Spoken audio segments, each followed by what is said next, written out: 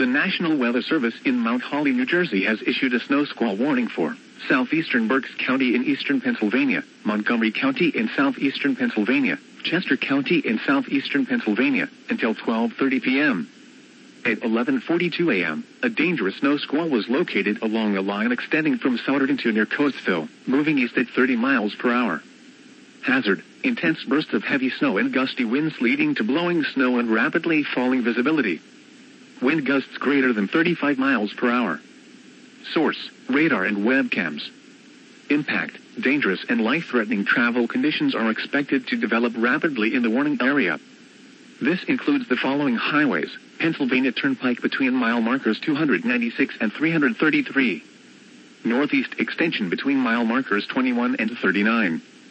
Interstate 76 in Pennsylvania between mile markers 327 and 330. Interstate 476 in Pennsylvania near mile marker 18. Interstate 176 in Pennsylvania between mile markers 1 and 3. Locations impacted include Westchester, Norristown, Pottstown, Phoenixville, Lansdale, West Norton, East Norton, Coatesville, Westtown, Downingtown, Souderton, Ambler, Kennett Square, Birdsboro, Collegeville, Royersford, Parkersburg, Trapp, Hatfield, and East Greenville.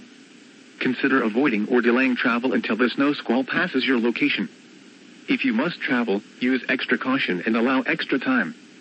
Rapid changes in visibility and slick road conditions may lead to accidents. Serious injuries and deaths may result from people exiting their vehicles during a snow squall.